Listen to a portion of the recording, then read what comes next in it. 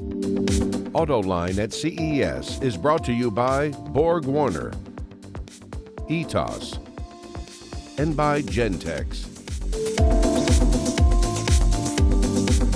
Neil Boehm is the CTO at Gentex. They always have cool stuff at CES, so lay it on us here. Hey. Neil, what do you got today? John, great to see you. So, going to show you a couple cool products. One today is going to be a dimming visor. We may have looked at this a couple years ago, a couple different variants. The visor itself, glass, dimming technology in between. As it darkens, you'll see, you can still see through the visor, but it's providing you and knocking down that glare. So it's driven off of some of our aerospace windows technology we've done, but it's a really cool idea. The other piece, once this thing's done darkening, is we've integrated a switchable reflector, so it also becomes a mirror. So it might be easier to see it if I do it like that, and you can see it actually becomes a reflective surface, so that one of the things with the visor, what do you have today? You have a vanity mirror. So when you do a dimming visor, there's no mirror. So adding that technology now creates that mirrored surface, which is really super cool.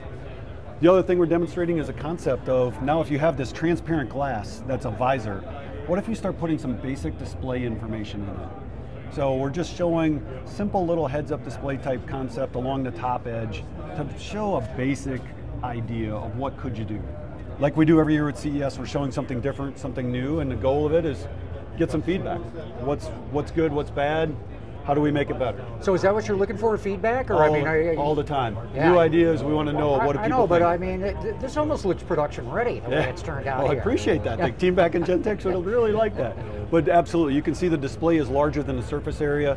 You can see a little bit of a rectangle, so it's not completely finished the way we would do it in production, but it's really about, would a display add value? How can the consumer benefit from that? How can a driver or passenger value that type of technology?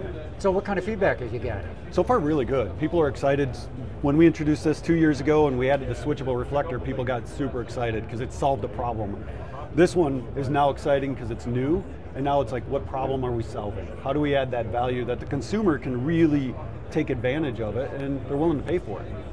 Sure, and you know, you're showing some very simple things in the display. You could do a lot with that. Absolutely, yeah. And part of it is, again, getting that feedback of how complex do you want to make it. Passenger side visor might have very different information than what a driver side could. Driver side might be simple telltale, so it's not distracting, almost a heads-up display. Passenger side, you might be able to do more navigation. You might be able to do movies, whatever you might think of. So a lot of opportunities. Very clever. But this isn't the only clever thing you got. Not the only one. Let's go look at some wireless power. That's right. So this one is great. This is done with a partner of ours called Solus. So Solus does wireless power and data. And you'll notice here this gap. This gap is actually transmitting power and data from a camera that's located in the outside mirror. So if you see that gap, and then you come and look at this display, you can actually see that it's transmitting data from this camera that's in this mirror. Camera's located in the mirror. There's no connection between this door and the mirror, so it's wireless power and data going through here to the camera. Camera's transmitting data back through the door. No wire through this. No wires into the mirror, it's all the assembly plants would love that. It's a cool idea.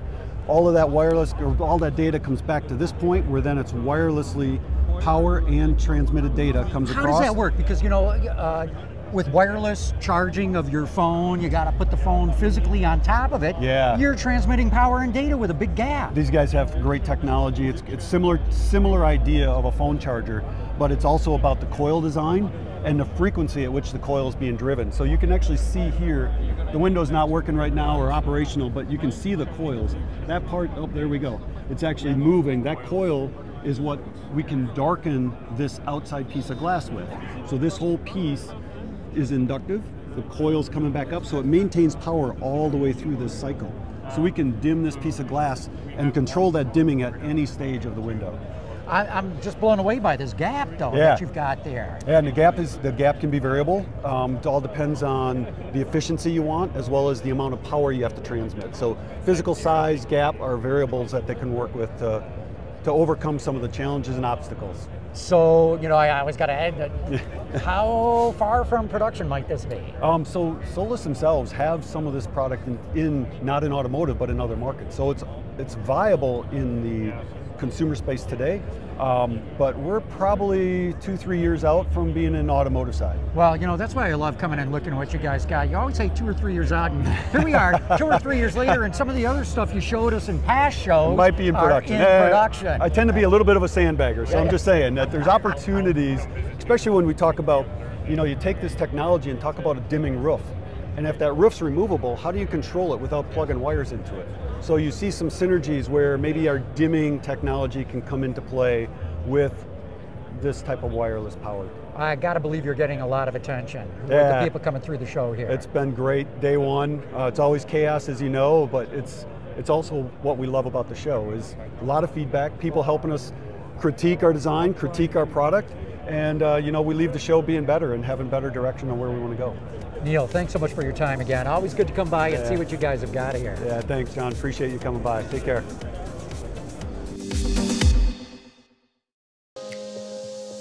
The automotive industry continues to evolve, and so do the opportunities to define it.